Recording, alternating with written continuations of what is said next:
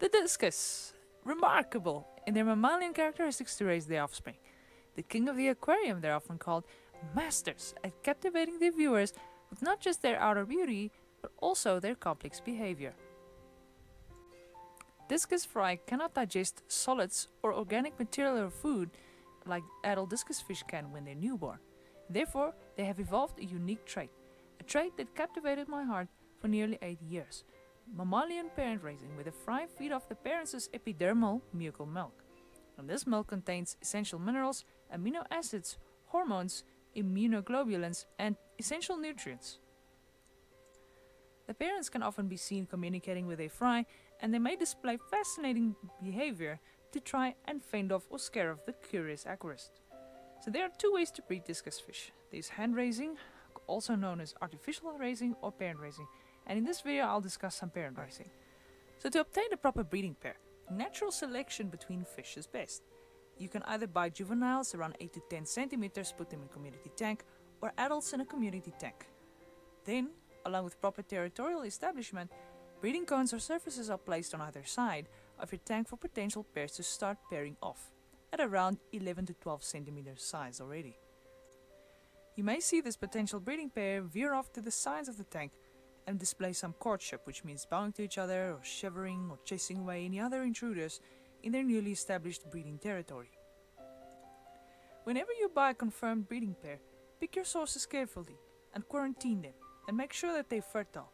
When you buy a breeding pair, ask for pictures of wrigglers or any proof that they are fertile.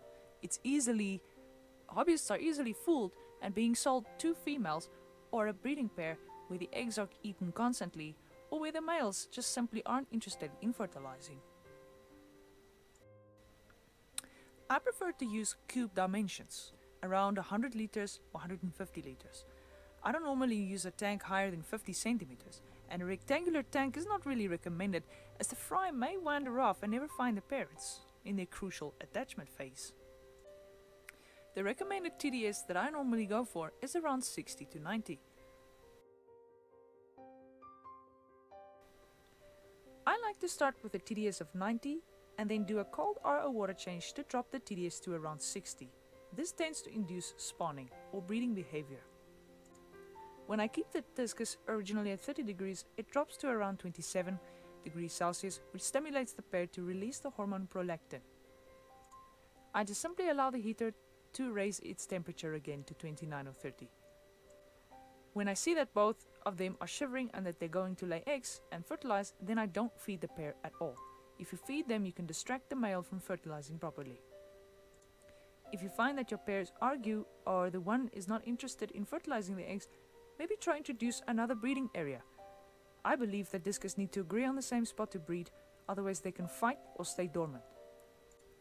Once the eggs are laid, I don't do any water changes for 3 days until the wrigglers hatch.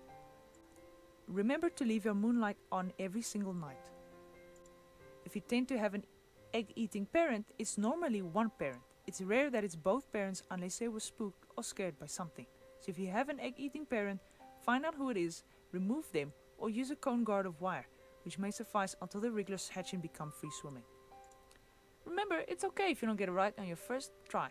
Sometimes it takes 2 to 3 batches of eggs for an inexperienced pair to get it right. You may also see the parents attempt to eat any white or unfertilized eggs. If you see any fungus mycelia forming on the eggs, add 5 to 6 drops of methylene blue to keep any fungus mycelia from forming on the new egg membranes. If everything goes well, you will see that the parents will continue to fan the eggs. If they stop fanning the eggs, it's a serious warning sign they may have abandoned the eggs and eat them. 3 days after the eggs hatched, the fry will become free swimming, and it is absolutely crucial that they find their parents within the first 6 hours of becoming free swimming. If you see the fry struggle to find the parents, lower your water level to half height to improve chances of the fry finding the parents. Remember, fry have weak eyesight. They lack lutein in the eyes, resulting in very weak eyesight. And your spray painting job or the polystyrene sheets create contrast between the background and the parents. The parents may have more stress bars or they'll turn dark for the fry to find them. When the fry become free swimming, I tend not to feed the parents so that they are 100% focused on finding all the fry. 4 days after attachment, I start feeding baby brine shrimp. During the brine shrimp phase, you may continue to do water changes twice a week of 25% to 50%, whatever will keep your nitrates below 20 or 15 milligrams per liter. By the point that the fry eat brine shrimp, you can raise your TDS to 100 for increased mineral and trace element content. The fry will slowly start developing the ability to osmoregulate, and they may start taking in minerals. You may also daily siphon out any adult discus species to prevent the fry from picking on it. Okay, so I believe in pre-treatment or prophylactic treatment, where discus fry are especially susceptible to gill fluke and flagellate infestations as from 2 weeks of age. Reason being that the gill filaments develop and that any flagellae or gill flukes have the ability to invade the gills. This can occur at 2 weeks of age or 4 weeks of age, and sterizin or potassium permanganate can be used to help prevent this from happening. I like to use this prophylactic treatment at 2 weeks of age, very light, half dose, which is 1 ppm, then at 4 weeks of age, 1 ppm, and then around 6 weeks of age again at 1 ppm.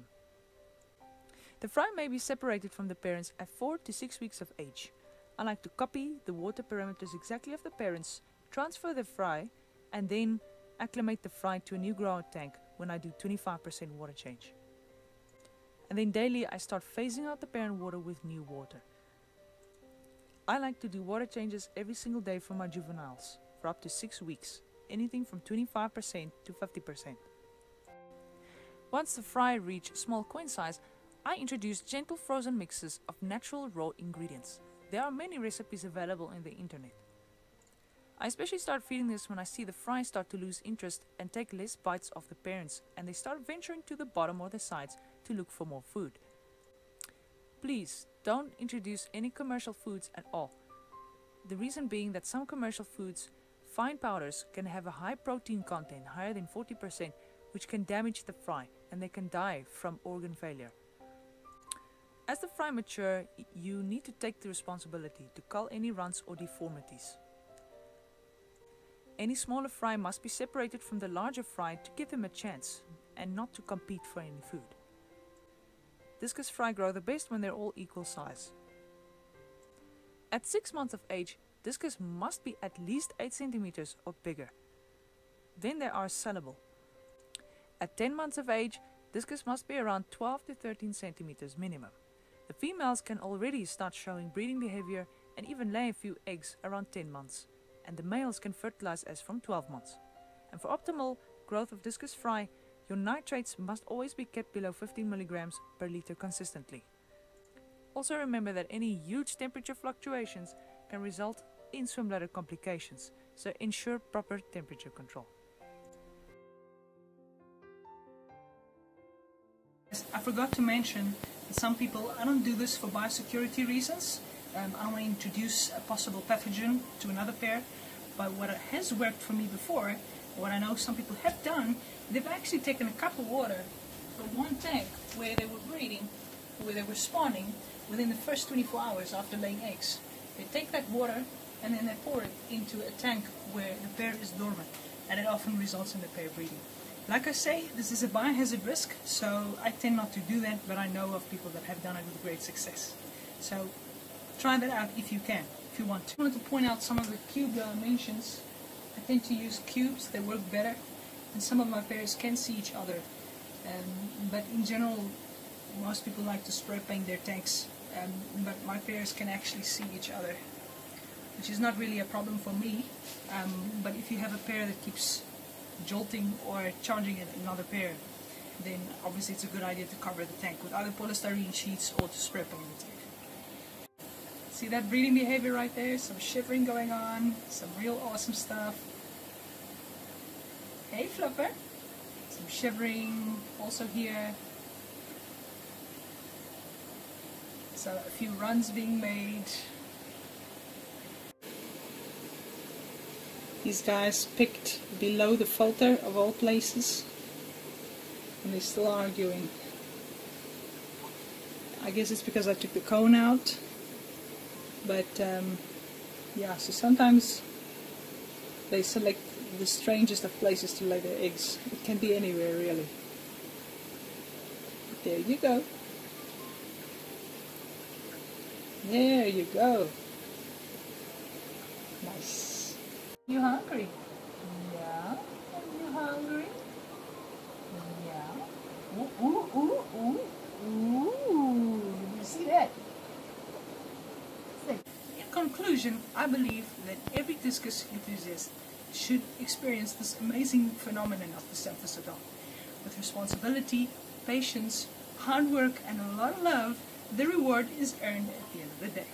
I hope you guys enjoyed. If there's anything I didn't mention, any topics you want, you know what to do.